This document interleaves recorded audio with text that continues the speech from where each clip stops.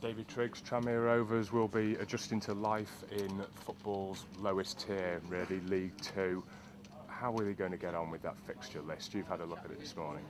Yeah, well, it's kind of sobering day in a way for Tranmere fans, because it's the first time in 25 years that they'll be playing in the fourth tier of English football.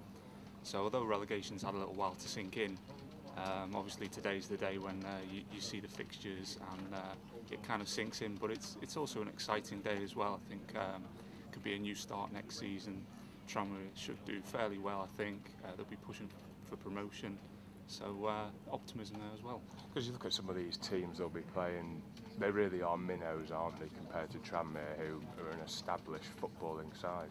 Yeah, well, obviously Tranmere would have been looking to play teams that were relegated from the Championship if they'd have stayed in League One.